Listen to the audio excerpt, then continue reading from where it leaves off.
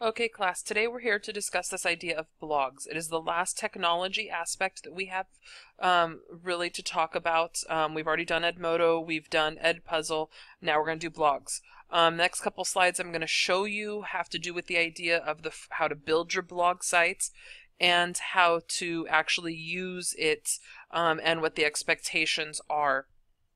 Please follow along before you open up and log in. Watch the two slides, and then I will actually switch screens and show you how to take care of all of that. Now, I want you to write down the sites or save this in some fashion so that you have it. You're going to go to students.weebly.com. I don't want you to do this now. I want you to watch the full first half of the video first before you start actually playing with the site. Everyone has the same style of username. It's your first initial and your last name. I've already made the usernames and passwords for you.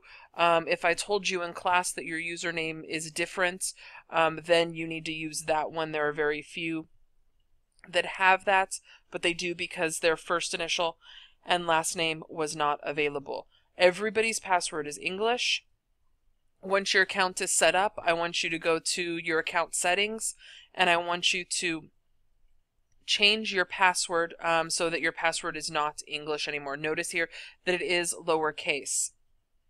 Okay, so there's a couple things I want you to include. You're going to include biography information.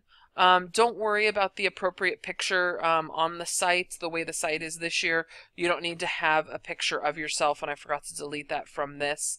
You're going to put an appropriate title that is good for the class. It shouldn't be something as simple as Ms. Kirkman's blog.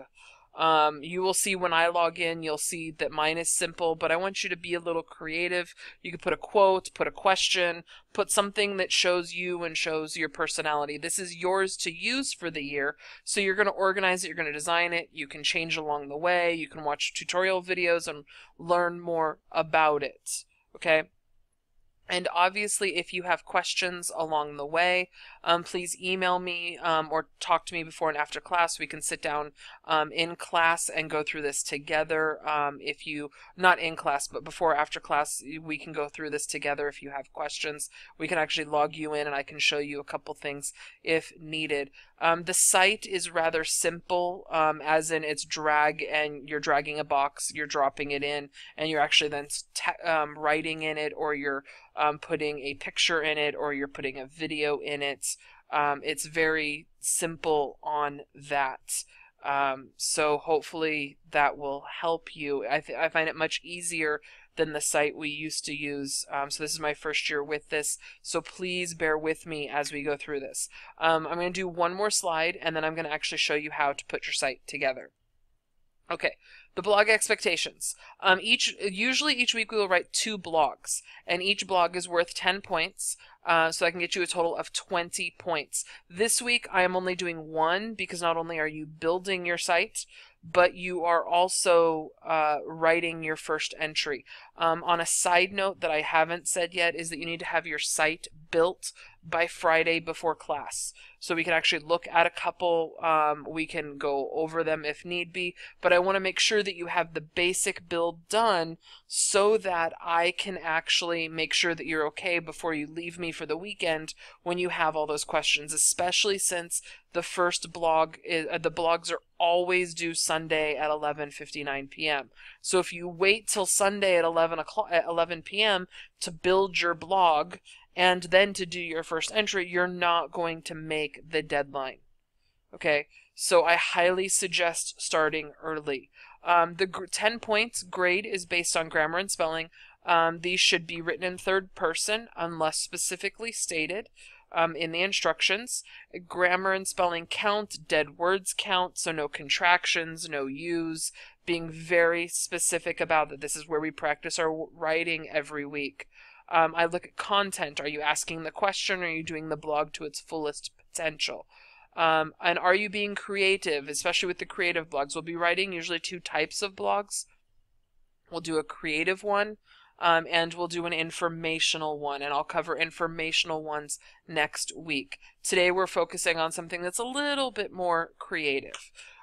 So always do Sunday at 11:59 p.m. Entries must be at least 300 words in length. This is several paragraphs. I don't want it all just one long paragraph. Break it naturally. It does not need to be indented on the site, but skip a line in between paragraphs. When a topic naturally breaks, go on to the next aspect. Okay, blog number 1, you notice the due date is this Sunday, so fitting into the by 11:59 p.m. This week we've been discussing ethos, logos, pathos, and we've been talking about effective and ineffective advertisements and usage of ethos, logos, and pathos. So I want you to find an advertisement that is appropriate for school. That means no sex, no drugs, no alcohol, no tobacco, no hookah. Those topics are completely off limits, and consider them off limits for the year. It's not appropriate for your age group. So find something if you want to look at something about animals, something about a movie, something about fast food or health related. It is your option on that, and Google and Bing and Yahoo have a plethora of advertisements that you can use. I want you to post a picture, and I'm going to show you how to post a picture.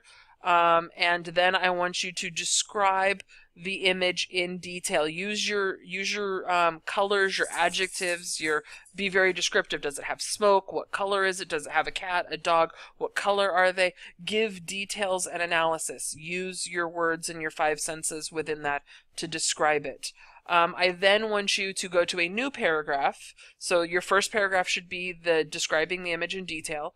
And these paragraphs aren't going to be huge. They're going to be probably like 5-7 sentences total on each paragraph.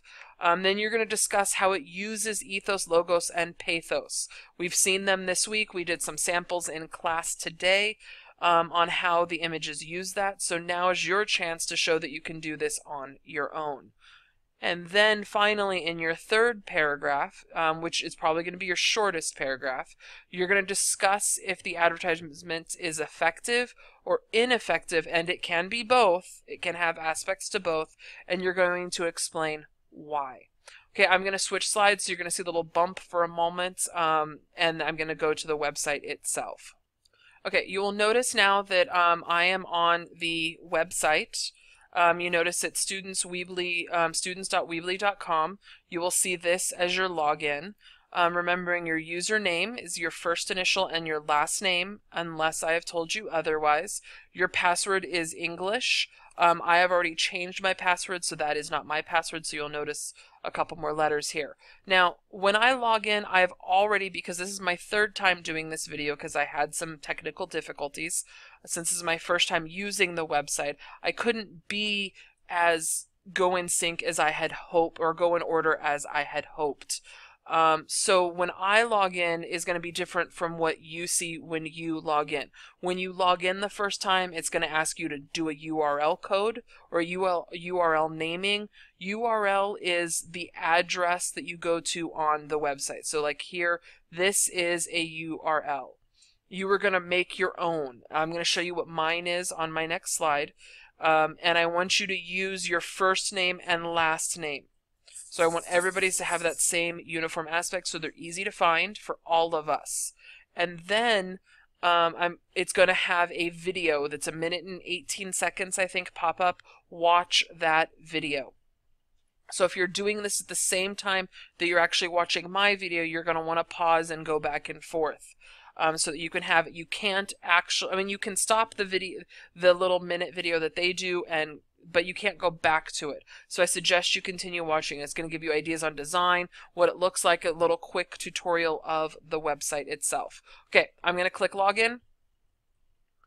In future times, when you look at the accounts, you're going to come to this site when you log in. It'll bring you here. Now, this is where you can also go to account settings and change your password. It'll verify all of your school information. I know it says Mr. here. I will fix that hopefully before you actually see this live. You'll notice here it has my URL, so it says shelleydias.weebly.com. And this is the name of my blog. Whatever name you pick will go here. Again, not picking something simple. You need to go to Edit Site. Now, you're already on this page because this is where it puts you after you watched the video.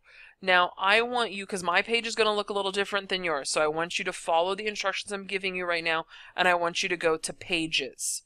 Now you're going to see there something called Home. I want you to add a page, so you click Add, and I want you to click Blog Page. So because Blog Page has a certain way that it actually does the page, so it looks a certain way. So I want you to click Blog Page and pick the design information for it. Now you will have two here. You'll have Home and you'll have Blog. Okay, I want you to make it just one. So you're going to actually click on the one that says Home, and you're going to there should be a delete option.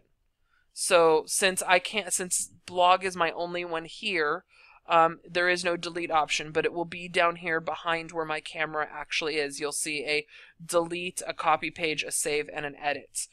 So I want you to get it down just to the blog itself. Now you can change your design elements and settings. You can have a short header, a tall header. You can have a no header. Mine has no header on it at the moment. Do not worry about the visibility options. Leave them where they are.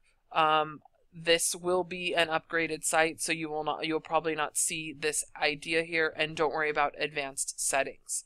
Now I want you to go to Build. So you should just have one blog.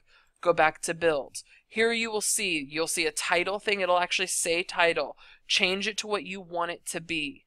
This is your option. Again, don't stick with something simple. Everybody should have the word blog underneath their title. Now here on the side, you will notice where it'll say author. Change the author, click on it, and actually type your name in. This is where you're going to add some biographical information. And then I want you underneath it to actually type in a couple sentences about yourself. Mine is a lie because obviously I'm not a high school student. I did play volleyball when I was in high school. Yes, I currently collect Mr. Potato Heads, and I do love to read. The rest of these, don't worry about. They will feed into it. As the blogs go, these areas will become populated more. Now, you'll notice I already did I didn't do the full blog, but I put it in there. So the idea here is that behind where my camera is a button called New Post. You are going to click New Post, and it is going to bring up a blank area for you. It will put the date, or in the date area, I actually want you to title it. So instead of it being that date, I am actually going to put the name of it, and I'm going to name it something related to what is actually going with it. So I'm going to put ethos, logos, pathos, image. You can name it something different, but still that same idea. Then you can actually drag a text box over and start to type. When you go to put in your picture, click on the image one and drag it over, and you can actually add in the image. The image you can copy and paste, or you can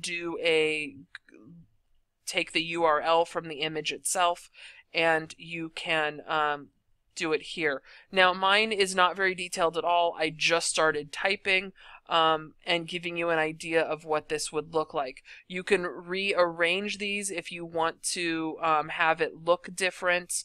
You see that I just drag it and drop it, and it will go where I want it to. If I want to put it on this side, I can, and it will show up there.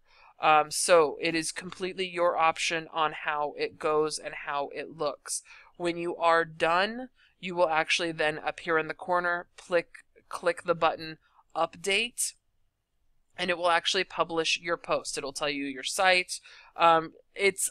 I suggest you do not share on Facebook and Twitter because this is a quiet site that we're doing personally, and you will then have to publish your website. We will not actually see it as a class until you hit the publish button. Have a good night with this. Enjoy this. Have some fun. Be creative, and make sure that you have your have your site built before class on Friday and your first post done by 11:59 on Sunday. Thank you, and talk to you later.